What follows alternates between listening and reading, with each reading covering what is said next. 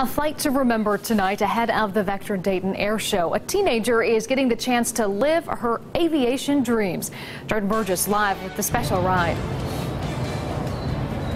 Still a few days before people are streaming through the ticket booths here at the Dayton Air Show, but one Centerville teen, fun has already started for her, and we got to see her ride of a lifetime. Even before she left the ground, Alberta Dempsey took a leap.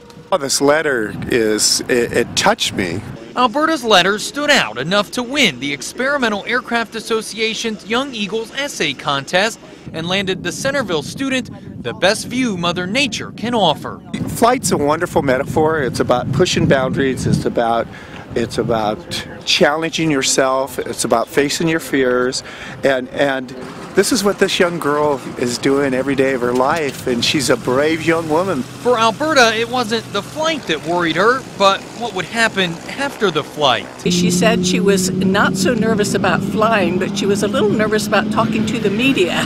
Nerves or not, before she knew it, Alberta was soaring into the sky with Sean D. Tucker, one of the Dayton Air Show's major attractions. So what was it like to fly for the first time? It was just amazing. It was like I had never experienced anything like that before in my life. And about those interviews, Alberta soared through those as well. And you get up there and you completely forget about everything else except that you're like the sky and your surroundings. It's like, whoa.